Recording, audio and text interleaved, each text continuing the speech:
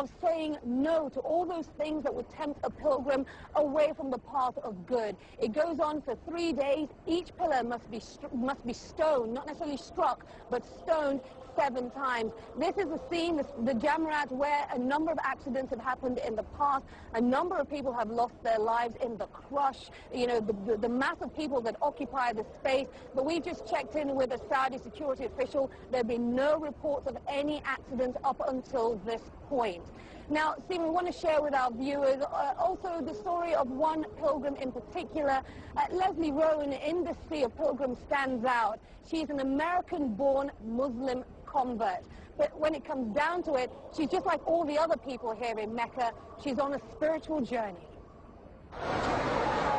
They come together as one on the plains of Arafat. Under the hot Saudi sun, nearly 3 million Muslims spend the day in prayer and meditation, all hoping God will hear their prayers on this, the second day of the Hajj.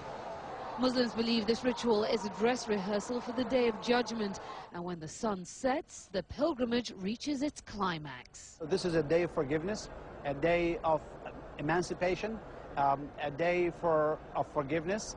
And that's what Hajj is all about, is becoming a newly born person. For Leslie Rowan, an American-born Muslim convert, the experience of performing her first Hajj is a dream come true. We spoke to her just hours before she set out for Arafat. Just thinking about the day's significance filled her with emotion. I'm going to be praying for forgiveness for my sins, and that, I think, is what we all are after. And, you know, there are a lot of things that we do consciously and unconsciously. I want a closer relationship with God. This 49-year-old resident of California is a long way from home, and she says she is relishing every minute of her spiritual journey.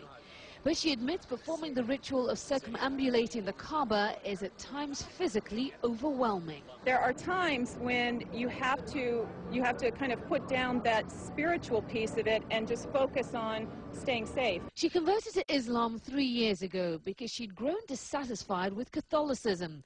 In Islam, she says she found the connection to God she'd been yearning for. Every Muslim who is financially and physically able is required to perform the Hajj at least once during their lifetime. While other Muslims agonize about when to actually make the trip, Leslie says it was an easy decision for her. Back home in the US, as she made her final preparations for her trip to Mecca, she explained why. It's a really great time to go. It's winter in Saudi Arabia, so it's probably only 95 degrees during the day.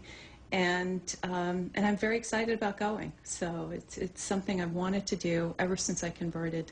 But the Hajj is not simply about getting closer to God. Over the course of this 5-day religious gathering, Muslims from all around the world will also be striving to get closer to each other. Now, Stephen, once Leslie has completed the ritual of stoning the devil, what pilgrims do then is they sacrifice an animal. That meat is distributed amongst the poor. They also cut their hair. Then they head back here to Mecca to go around the Kaaba another 7 times. That's called the turning or the tawaf. Back to you, Stephen. I'm impressed that you were able to find her, because I thought the whole point of this was to have her just like everybody else. The pilgrims wear the same white, they all recite the same prayers, you know, they all undertake the same rituals, showing that they're all the same before God. You managed to pull her out of a huge crowd.